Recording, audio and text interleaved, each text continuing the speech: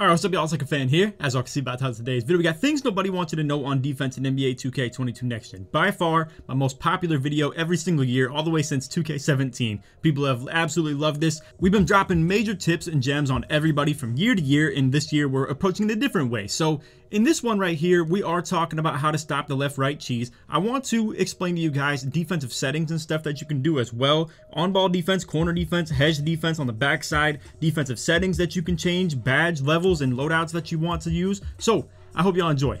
Also, in this video, I'm going to try and explain things in a very fast way because I do want this video to be really condensed and really just action-packed, explaining to you guys really important things in very small increments. So, I first and foremost want to talk about on-ball defense, hedge defense, corner defense all tied together, how this all comes together. So, first and foremost, if you are the on-ball defender, I want you playing the middle. I want the hedge guy playing the wing side over here to this open wing. What it's going to allow you to do, and this is where I want to explain, it's a lot more complicated than you would think, where yes, maybe you think this open area is hard for me to guard, but the other thing too though is that it makes it so the big man, if he ever pops or rolls, is near that corner defender right there, and if he rolls, it's going to be a really lurky lane right there where this guy can drop down and play two. He could play two guys really easy, paint and corner, and be in the lane for either of them. If he pops out to this wing right here, the corner can also step up from that corner. He does give up a backdoor while doing so, because obviously if J20 right here in the corner takes a step to that wing, if this guy pops to this open side, he is going to get that easy backdoor. But in that situation, AK might be able to get to the point guard already, and then I could drop back for that backdoor. Easy. So the reason I want to explain why I'm playing this wing side, like I said, is because if we reverse that, and if this point guard were to run to this right side right here, and I have to hedge out right here, what this ends up doing is if my point guard is chasing really hard and has to chase to that right wing, then this big man could completely just pop out to this completely wide open side, and we have nobody to help over there. Obviously, this corner player, he would have no impact at all in terms of the defense and being an extra body. He's literally just one guy guarding one guy.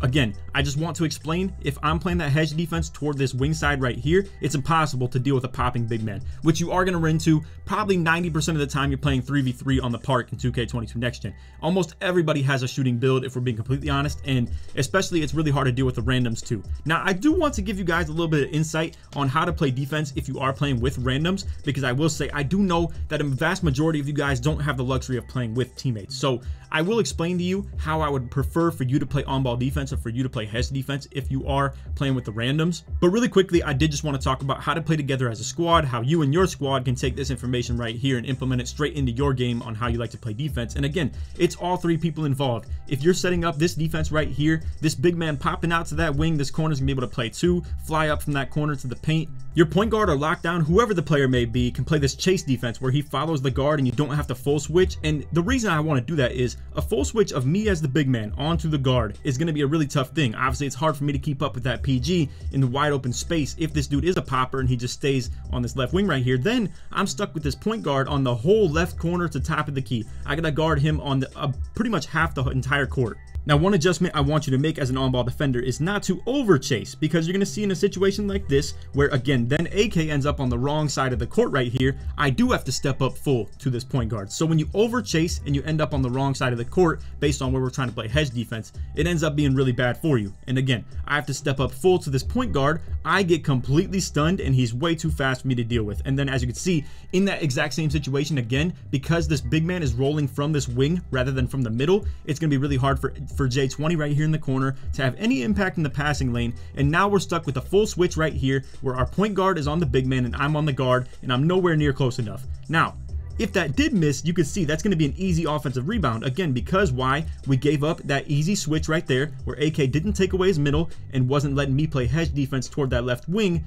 And again, in that situation where the point guard goes middle and the big man has to step up, it's going to be really, really bad. Situations like this all day. And again, you can see this big man is really having a free rebound and a kick out to the corner. Why? We have two small guys right there. He is easily grabbing that board and just throwing it to the corner. Free 3 points if this one happened to miss. So now let's talk about two things simultaneously. I'm going to talk about how you can play together as a squad and how you can play together as a random if you are someone who's having to be stuck in that corner defense and trying to help your teammates. So you're gonna see my boy J20 gets kind of beat right there to the top. Now, this is where you as an individual player can make this difference for your team, even if there's no communication aspect to it at all. In that situation where if this point guard gets beat to that open wing, you as that corner defender can make a huge impact in stepping up and contesting this right here and baiting. A lot of these point guards out here in the park, they are horrible passers. They have never even touched the Pro-Am area ever, and they don't know how to make this pass right here. And even if they do, you are going to be in a range where you can get the easy ghost contest right there. Again, you can see AK didn't play hands up defense at all, just stood in his face. And the reason he's doing that is because he knows he has to return to that corner.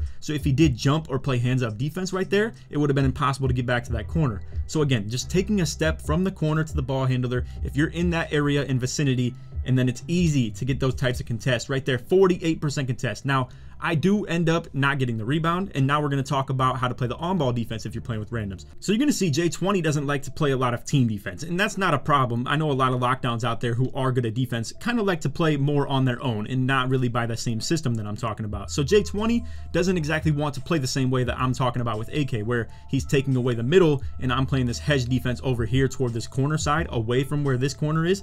I like to play this right side of the screen. I want him in the middle of the court, but right here, you're going to see he just wants to play true front back defense. And in that situation, he is playing this offhand every single time. As you saw, the point guard had the ball in his left hand. Boom, PG goes to the right. J20's right there for the bump steal. He doesn't get it, but you're going to see, boom, he just comes right back, does the exact same thing. He's playing that middle, boom, he's playing that offhand. A lot of these guards, they don't know how to move if you're taking away that offhand. And I just want to run that back just to show you guys what I'm talking about.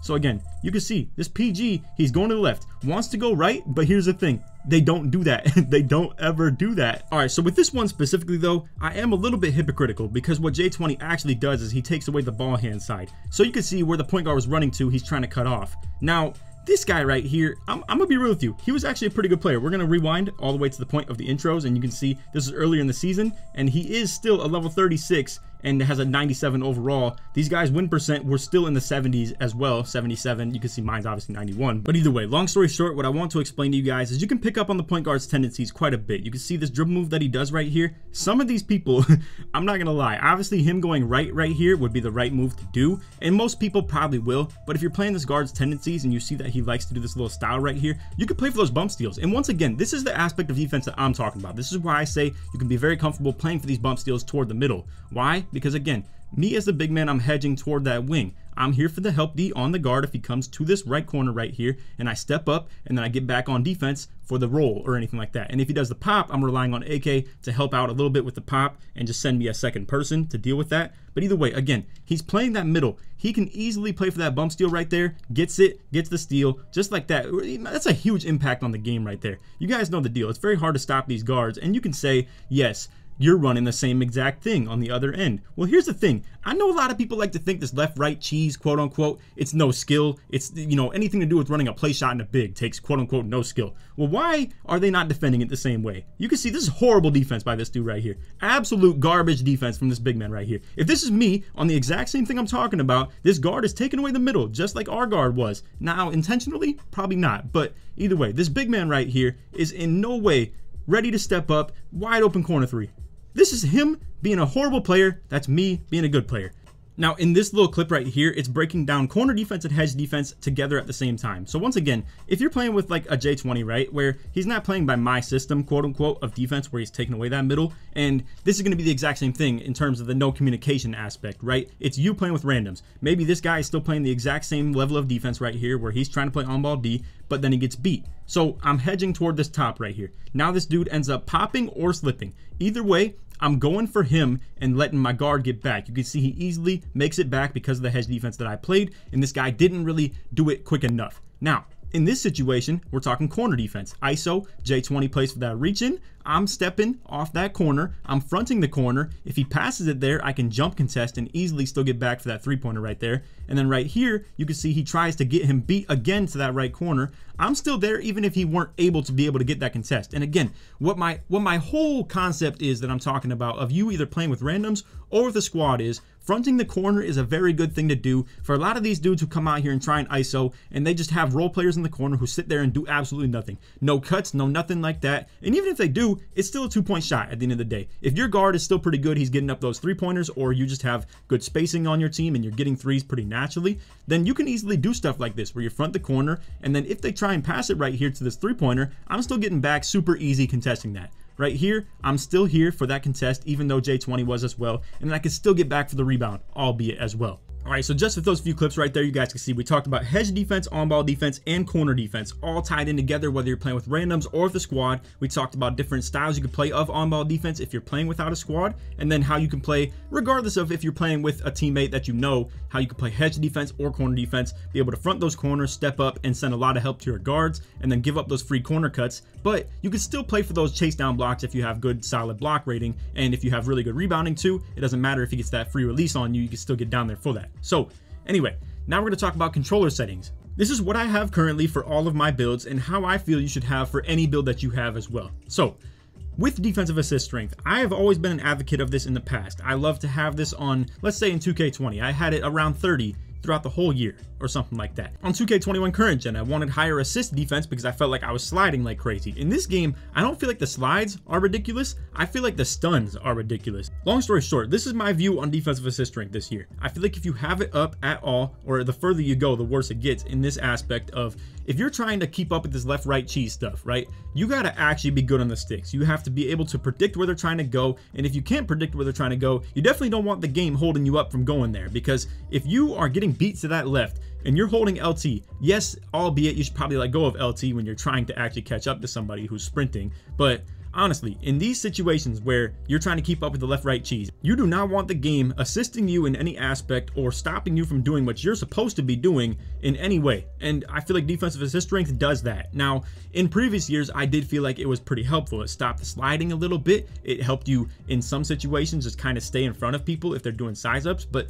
me personally, I don't like this at all in this game, so I keep it on 0. This one I'm keeping that for good, to be honest with you. To be really quick with box out assist strength, because I feel like rebounding still does kind of tie into defense in some aspect, for the bigs especially out there. The reason I like to have this low is if you're down low with 2 people, one might be a lockdown or a guard, and then the other is going to be the big man. I always want to be boxing out that big man, because the guard plays no aspect or any impact on getting that rebound. When you're boxing out that big man, that's what you want to do. And with the higher box out assist strength, the less control you have over which of those 2 people you box out. Now, me personally, I feel like that's all this really matters for. I think box out assist strength only really matters in terms of like double team rebounds, which one you're trying to box out. I don't think it really matters that much in terms of securing more box outs on one-on-one situations. I don't think this is really that big of a deal.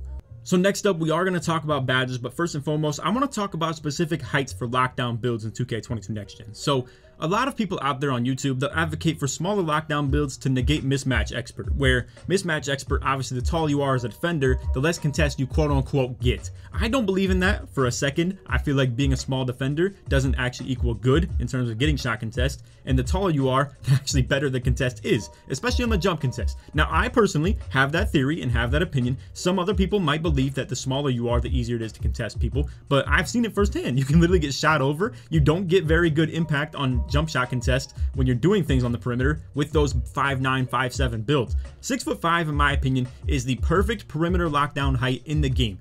Now, the reason for that, you can obviously see this build exceeds crazy attribute ratings in everything defensively. 99 on perimeter D steal, 93 speed, 91 acceleration, 99 vertical as well. People sleep on vertical, what it does for defense in this game with the jump contest, how you can affect rebounding and shot blocking, chase down blocks with this as well. The list goes on and on. I think a lot of people sleep on vertical. And again, this build exceeds crazy rating caps in terms of everything. And to be 6'5" and still have 93 speed is crazy. As you're going to see, if I go down on this list and minimize the weight as far as it can go for a 6-foot guard, I still only have 96 speed. And as you can see, for the smaller guards, you actually have to up the weight to get perimeter defense as well. So in my opinion, I feel like the best possible height you can make for a lockdown is going to be 6'5". The height combined with the wingspan unlocks 72 block rating, which gives you silver chase down artist, bronze rim protector, which is pretty much all you're going to need to be really efficient in terms of guarding those PGs. And obviously with the speed and perimeter defense that we already have, like we mentioned, it's going to allow you to play that lockdown defense on the perimeter. But then if that guard ends up going into that paint on you and you're in that ISO situation, you still have the ability to get chase down blocks as well. And a lot of those guards have really bad driving dunk rating. And even if they do, you still have the ability to go for that chase down block. But they don't have the good dunk rating in most situations. situations. So if they end up in that situation where they feel like you're up way too high on them and you have a really easy drive take, then you still go for that chase down block, and you are able to do so as well. So again, we're going to get into all the attribute ratings and defensive badges and stuff like that you want to achieve, maybe some badge budgeting and stuff like that as well. But before we do that, I want to talk about a couple of different lockdown heights as well. So like we said, if you go down on the height, it's going to cost you have to go up in the weight to actually still get the perimeter defense, which also in turn makes you slower. Now, if you wanted to go like with a 6 foot or like maybe 5'10" guard, obviously you could go all the way down in the weight and still achieve 98 speed. But as you can see, the perimeter defense literally only unlocks silver clamps and 83 perimeter D, so it's not very good in your LT defense. And then on the other side of things right here, you're gonna see we're gonna go to 6'6", and you're gonna see the complete drop off in speed right there. From a 6'5" to a 6'6", you lose 5 speed for going up 1 height. And then even worse, when you go from 6'6" to 6'7", you also lose 6 more. Now from 6'7" to 6'8", you're only gonna lose 2 speed right here. As you can see, you go from 82 to 80. Either way, I do feel like 6'5" is by far the best perimeter lockdown height in the game. If you want elite versatility though, in terms of being able to rebound with bigs and actually still be able to defend them on chase down blocks, just block attempts in general, I will say though, from 6'7" to 6'8", you can't get a good enough interior defense to actually get a great contest on those 7'3" bigs with really high close shot. All types of different badges, from mouse in the house to grace under pressure to posterizer Hall of Fame, 99 standing dunk, 99 close shot. The list goes on and on. You're not going to get great interior defense contests, but you still can play for really good blocks as well, and still go for the chase down blocks, playing hedge defense if you're playing on the big man spot. Or again, if you're planning to play on the on-ball lockdown defender, you can still achieve really good defensive ratings in terms of perimeter defense. As you can see, this one right here at 6'7" still has 95 perimeter D, 96 steal, while still having 82 speed. You could up the weight just a little bit to get 91 defensive rebound, which is going to give you the gold rebound chaser unlocked, and the list goes on and on. There's all different types of versatility heights you can make for this lockdown spot. I do think though your sweet spot definitely ranges between 6'5" and 6'8". Next up, I want to talk about badge budgeting. So you're going to see we have 96 perimeter defense and 97 steal on this build right here, but I do want to explain why you maybe want to tick those up one. So in this situation, you can see Clamps is unlocked on Hall of Fame at 94 perimeter defense, and Menace is unlocked at Hall of Fame at 95 perimeter defense. Now, you can see the cost of Menace and Clamps changes from 6 to 5, as well as Hall of Fame Tireless Defender, but I don't think that's really a super big necessity. But anyway, the cost of those two badges changes from 6 to 5 by going from 96 perimeter defense to 97. So not only are you saving yourself the badge point that you're actually gaining right here for going from 96 to 97, you can see you go from 27 defensive badges to 28, but on top of that too, you're making it so Menace and Clamps only cost you 5 instead of 6. So realistically, this one attribute point right here, going from 96 to 97, actually gains you 3 badges, literally 1 attribute rating. And then on top of that too, we have pickpocket right here with 97 steal. So if you go from 97 to 98 steal, you're going to be able to make your pickpocket only cost 5 instead of 6, as well as it impacts the gold level too. So if you are someone who only wants gold pickpocket, even if you have really good steal rating, having 98 makes it cost 3 instead of 4. So this is where we're talking about badge budgeting, all types of stuff like this. I feel like this is the level that you would like to achieve if you were trying to go for a pure lockdown aspect right here, but realistically, not a lot of people like builds like this where you have really low ball handle and speed. This build, however, does still get the ability to have bronze unpluckable and bronze quick first step. Again, this is a true role player right here. You're gonna be playing as a specific lockdown in this game if you have a build like this. But if you wanted to, you really could go with like 94, 95 perimeter defense. You could just go with 96 for the Hall of Fame pickpocket and call it a day. Or even if you don't believe in pickpocket that much, you could just go to 90 just to achieve Hall of Fame interceptor. So all of that, obviously you can see the budgeting goes crazy. I mean, if we have 98 steal rating and 97 perimeter defense, or 98, realistically, it's costing us like 3 or 4 attribute ratings, maybe even 5 sometimes. Obviously, that's a trade-off of its own. You can either be a pure lockdown and have the elite defensive ability and have even more defensive badge points to be used, or you can be more versatile and have a good ball handling build, have one that has good speed with ball, maybe more than 65 driving dunk if you want anything more than that. Me personally though, quick drops off 1 comes from 65, so that's all we really need in my opinion. So now here's where we want to talk about badge budgeting a little bit. So this game is very different from any 2K that we've ever played, where in every other 2K, every level of a badge only costs 1 extra point to put on. So Hall of Fame always costs 4, gold always costs 3, silver always costs 2, and bronze always costs 1. In this situation where you have one that actually requires a super high attribute rating, you can see that this right here, defensive leader, costs 7 to put on Hall of Fame. Box costs 6. We have a lot of other badges like pick dodger that cost 5. And then every other Hall of Fame badge point is always going to cost at the very minimum 5. I've never seen a Hall of Fame badge in this game that only costs 4 to put on. So Hall of Fame badges are very expensive. So I would only value the Hall of Fame level on a certain badge that is very dependent on that. So for instance, ankle braces. I do think it's a really good badge. If you can afford it on Hall of Fame, that's a whole different story. But for this build right here that only has 29 defensive badges, I definitely would advocate for going probably something like gold, where you can see the cost of it. Literally, it goes from 1 to 2 to 3, and then boom, it's going to cost 5 just like that. And there's a lot of other badges that we need to touch up on for this build. So now we dropped a little bit of a layout right here for this build that has 29 defensive badges, and I want to explain a couple different flexes you can make to this. So me personally, I don't feel like 29 defensive badges is enough to play elite on-ball defense in this game, and as you can see, we're even skipping out on certain things like Hustler, and that's a no-go. So we want this on at least silver, I would say, maybe even gold. And there are a couple situations where if you're someone who's playing a specific role and you're not really planning to switch on to bigs too often, you probably don't even need rebound chaser or box. It kind of takes away from what this build actually has for its value though. But either way, you could probably just pop that on this Hustler just like that. Now here's the thing, right? We have a lot of other really good defensive badges that we don't even have at the Hall of Fame level. So for instance, we don't have Interceptor at Hall of Fame. We don't have Clamps at Hall of Fame. I definitely think with a build like this, you want to add more defensive badges to it. You definitely want to go to college or any of the level 39 badge points that you get with this stuff. And then just like that, you can be able to pop on Clamps, Interceptor as well. And then you can keep all these badges at the level they're at. I don't think Menace is really one that requires the Hall of Fame level. I think ankle braces would be nice, but it's really expensive too. Pickpocket's starting to become something that I don't even think you should run on Hall of Fame either, because again, it's going to cost 5 points to put it on instead of the 3 that it would only cost for gold. I really think Tireless Defender and Ball Stripper on bronze is a really good value. I don't think you should ever leave those 2 badges alone, and I think bronze Tireless Defender is just fire. And then again, for certain things like Intimidator and Chase Down Artist or Rim Protector, we want those on the highest level we can get them, even if you're just on an on-ball lockdown build.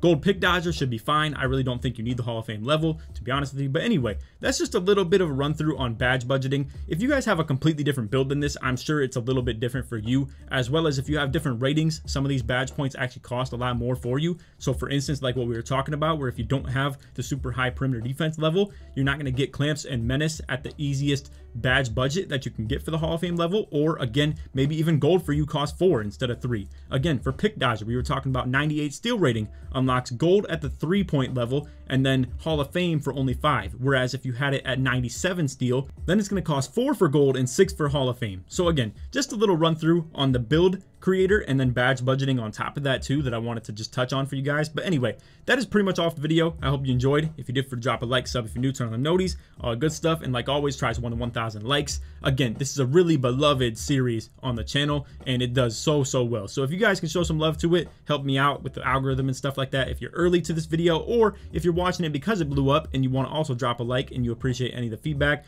or help that you got on this video, I'd really appreciate that as well. If you made it to the end of the video, put D in the comments to show your support to me all the way through, or put lockdown in the comments to show your support to me all the way through. Other than that, I hope y'all enjoyed, and take it easy, man. Peace.